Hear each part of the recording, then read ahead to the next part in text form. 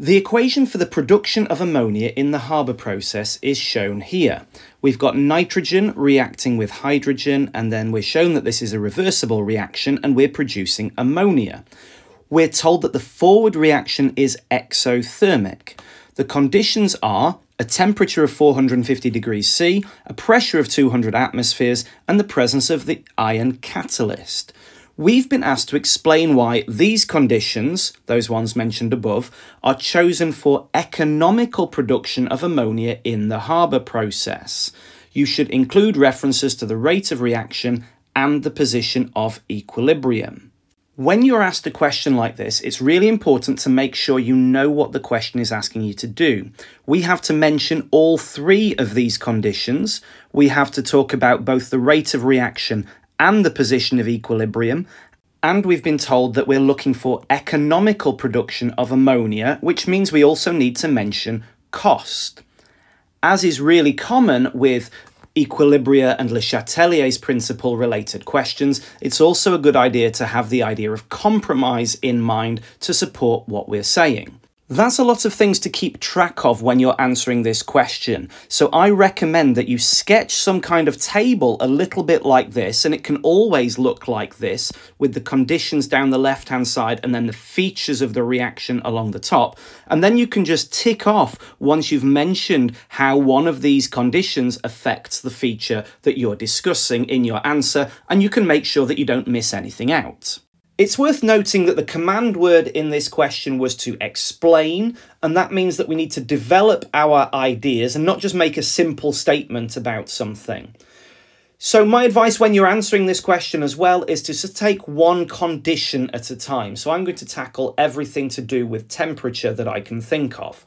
So first of all, we need to state that a higher temperature will give a higher rate of reaction because there will be more frequent successful collisions. I really recommend using comparative language in evaluation type questions like this. And then we need to move on to talk about equilibrium. A higher temperature is going to shift the position of equilibrium to the left-hand side. And we can tell that that's the case because the forward reaction is exothermic. And what's gone unspoken here is that therefore the reverse reaction will be endothermic. So if we raise the temperature, equilibrium is going to shift in the endothermic direction, which is left. And then in terms of a compromise then, we're talking about this being a compromise between the rate of reaction and the position of equilibrium. Additionally, if we're trying to reach higher temperatures, that will use more energy, and so therefore that will increase costs. And so you could also say that the temperature that we choose is a compromise between the rate of reaction and cost. So we've said more than enough about temperature there. Let's move on to pressure. A higher pressure will give a higher rate of reaction because there will be more frequent successful collisions. This is the same concept as the temperature. Now, the equilibrium position, though, will be the opposite, and that's because there are 4 molecules on the left-hand side of the equation, but only 2 on the right-hand side of the equation. So therefore, a higher pressure is going to shift the position of equilibrium to the right-hand side because there are more molecules on the left-hand side. And so it seems like a high pressure is great in terms of the rate of reaction and in terms of the equilibrium position and therefore the yield of ammonia that we produce. However, a higher pressure will require more energy and that will therefore increase the costs. And a higher pressure will also require a stronger reaction vessel in order to withstand that high pressure, so that will increase the costs as well.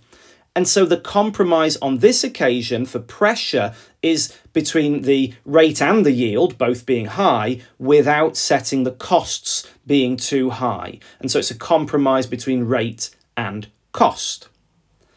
And then if we consider the catalyst, we know that catalysts, when we use them, we get a higher rate of reaction because the activation energy is lowered. And that's by providing an alternative reaction pathway.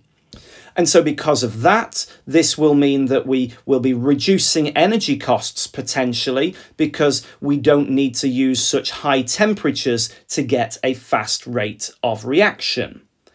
And then in terms of equilibrium, when we use a catalyst, this has no effect on the position of equilibrium because a catalyst will lower the activation energy of the forward reaction and the reverse reaction precisely the same amount, and so we're not going to affect the position of equilibrium by employing a catalyst. At most, we might affect the speed at which we reach that position of equilibrium, not what the position actually is.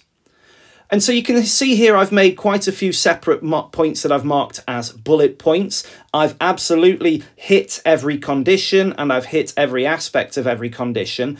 In reality, you probably wouldn't need to say all of these bullet points to get all 6 of those marks. What I would say is that you need to mention the temperature and the pressure and the catalyst. You need to mention the rate and the equilibrium and the cost, and I would recommend compromise as well. And you probably don't need to have a tick in every single row for temperature and pressure and catalyst. You just need to make sure you've got ticks in each row and ticks in each column, and absolutely that you've mentioned cost because they've asked us about the economic production of ammonia.